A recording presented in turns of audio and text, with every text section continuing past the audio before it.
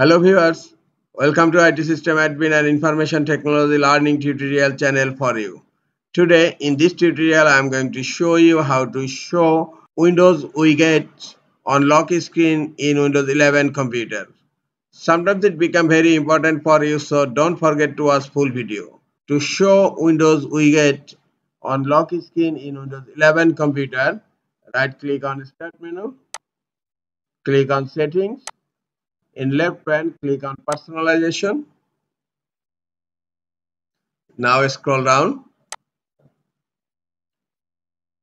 click on Lock Screen.